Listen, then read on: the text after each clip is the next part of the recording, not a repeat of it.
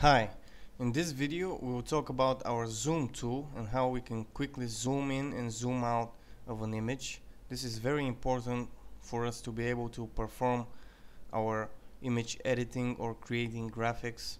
Now here in the options of the tool we have very little, but luckily we have some other options in the menu or here too.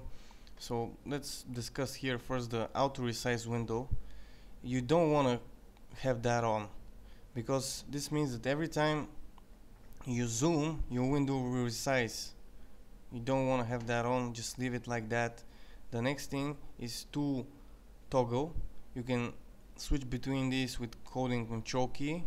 Zoom in, you get this indicator plus that says you're gonna zoom in. Let's say if we click, we are zooming in. If we switch to that, we're zooming out. This is very inefficient way. A better way is just to select an area you want to zoom in or zoom out, like I just did.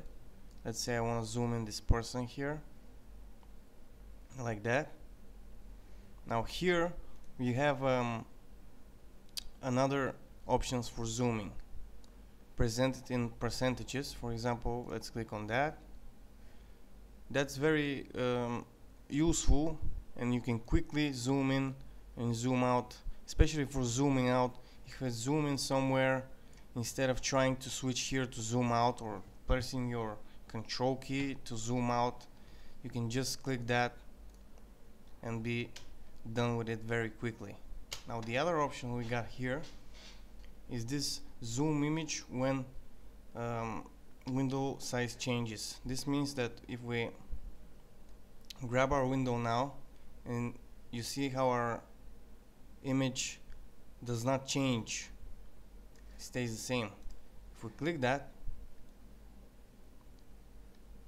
our image also gets smaller with our window. Also, I personally use this when I have some image zoomed out like that. You can quickly double click on that and bring out your entire image. Now in the next video we'll continue discussing some other zoom options.